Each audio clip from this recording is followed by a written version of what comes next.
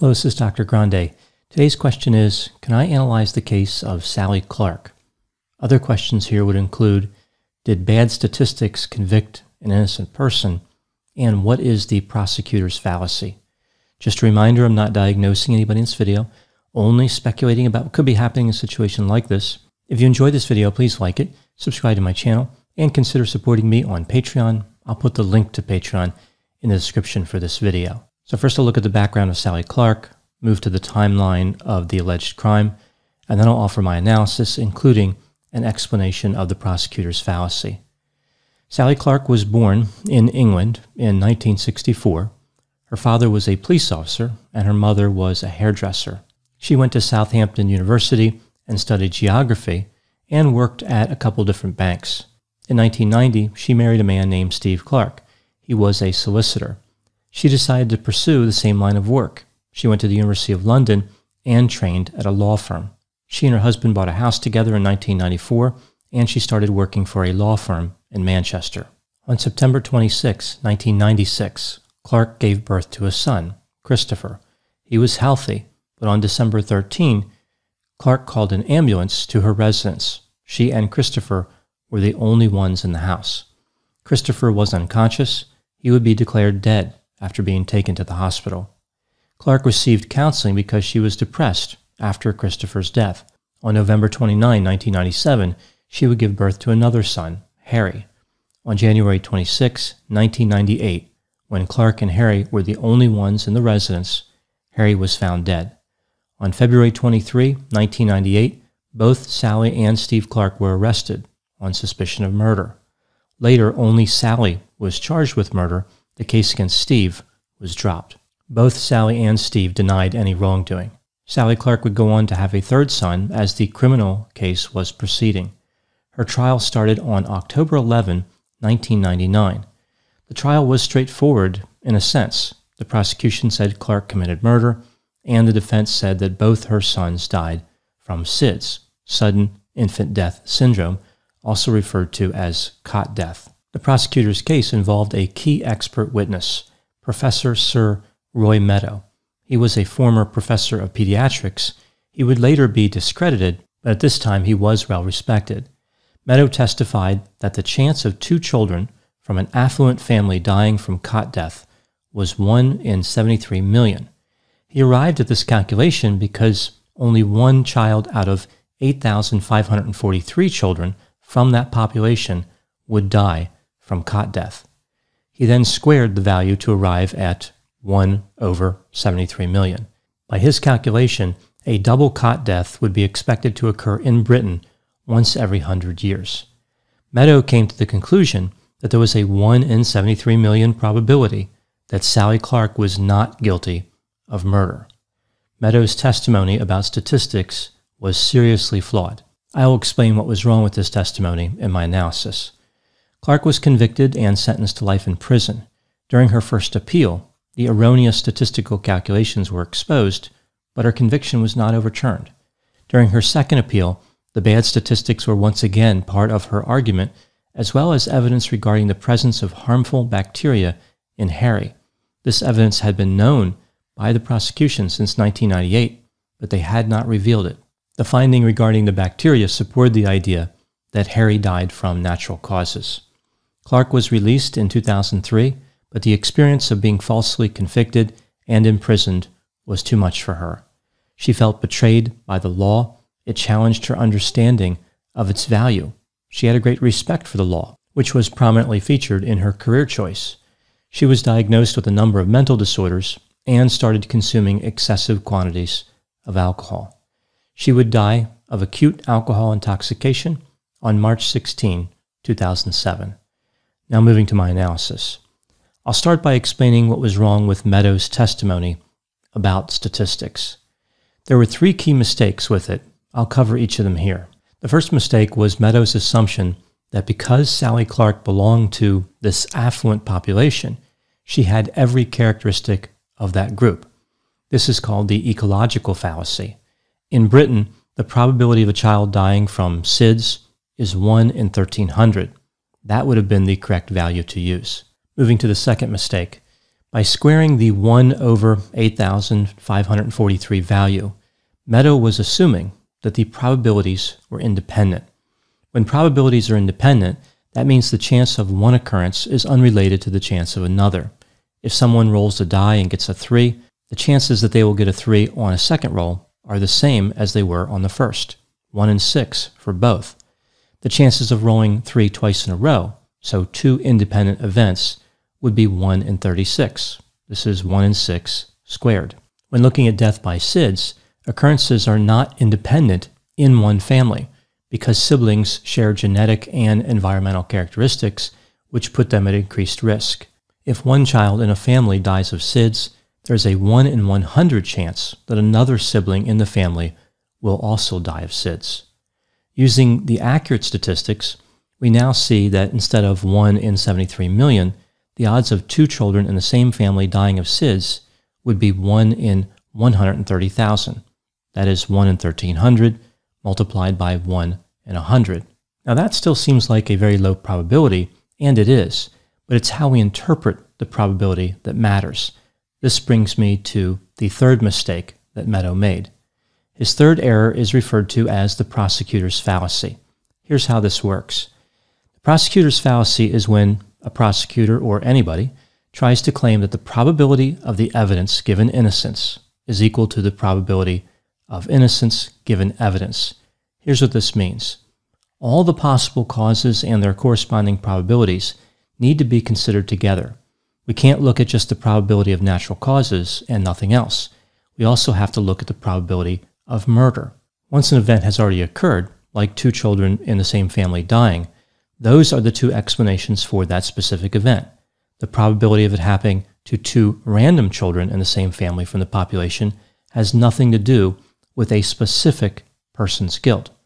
When looking at the deaths in this case, there are natural causes and murder. Those are the 2 possibilities, considering the death has already happened. One of those explanations must be valid. Again, we have to look at the specific case. There has been a death. That death has been caused by natural causes or murder. We have to look at the probability of each. Those relative probabilities must be compared to one another. Both probabilities must be in that equation. Moving away from this specific case, I'll use another example which illustrates this well. Let's say that you're working as a police officer in a small town. A murder occurs in that town. Even though the town has 10,000 people, due to the circumstances surrounding the crime, you know that only 100 people could have committed it. Like they had the ability to commit the murder, no alibi, they were in the vicinity, factors like that. On the victim's body, blood not belonging to the victim is identified. Let's assume the donor of that blood is definitely the killer, which of course would not necessarily be true, but for the sake of this example, we'll pretend it's true. Let's also assume that in this town, there's a budget crisis. Perhaps the mayor of the town was having an affair and spending the town's money on expensive gifts for his mistress, so there is no DNA testing. Only the blood type can be determined. The blood type of the blood found in the victim is B, but we don't know whether it's positive or negative. Again, corrupt mayor. Therefore, you know that 10% of the population has the same blood type as what was found on the victim. A random suspect from the 100 possible killers is taken into custody. It is known that the suspect has type B blood. The prosecutor's fallacy would argue that the probability of the evidence given innocence is 10%, which is true. But here's where we see the mistake. It would go on to say, therefore, the probability that the suspect is innocent given the evidence is also 10%, meaning there's a 90% chance he is guilty. This, of course, is not true, because we know that there are 9 other people in that sample of 100 possible killers who also have type B blood.